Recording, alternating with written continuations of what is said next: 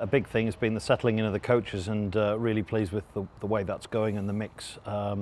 Nick Easter, obviously, big decision made over the summer. I spoke to him very early on and said it was really important that he was happy with the way, the guys in which he wanted to do things, and within a week of that conversation he said, I really want to focus on the coaching. He's taken to it like a duck to water, as I knew he would. Graham's come in, Graham Rowntree made a huge difference in, again, freshening things up. Mark Mapletoft's relishing the head coach role, and we've been really forensically looking at the way that we're looking to play and trying to take a few adjustments to take the thing forward. So I'm really happy with it, I have to say, yeah.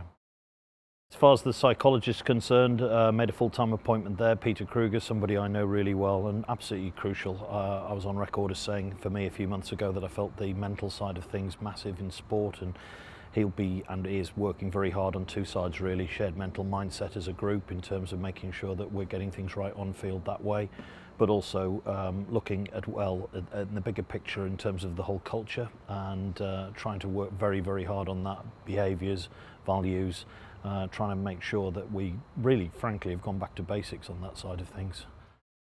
New player development manager full-time, but that's about trying to make sure the guys are with me for a certain number of hours in the week, but you know, there's 168 of those, and you know, getting things right lifestyle wise in terms of everything that they're doing, that's important. Welfare is really important, so he's actually helping and complementing the development of culture as well.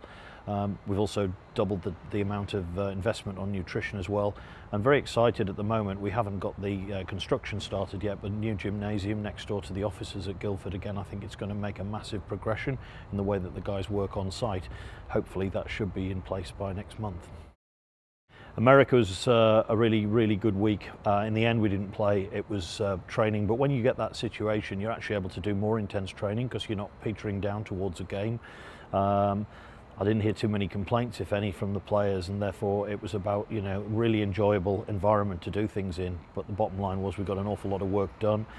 The international players have been away for a good while over the summer, and then they've been getting themselves a rest. So that was the first time I had an opportunity to spend some time with them. They did have to leave a little early because they even had an England camp at the end of that week, but that was good to pull the whole group together.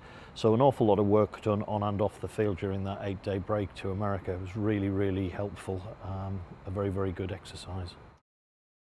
Might be one more before we get to the start of the season, a couple of weeks away. We might have one more to announce, but yeah, there've been reasons. It was pretty well organised, the group, as far as the salary cap was concerned when I came into the position, but a couple of adjustments within the squad for different reasons have meant that there's been an ability to bring in Cameron and to bring in George, who I'm sure will complement the squad, put some pressure on people, and as I said, I would imagine one more. To be honest with you, there's already a huge amount of work going in towards what we're trying to do squad-wise for next summer. That's where there'll be that window for me to be able to make some meaningful progressions, and there's been some progress in that side of things already, but clearly, you know, focus in the background has to be about that, and Ed Spokes, the head of recruitment, and myself and the coaches are working very hard on that, try to make sure that we can get things as good as we can with that window next summer. But focus is obviously now getting into the start of the season, getting the squad right and taking things forward, and really looking forward to it, I have to say.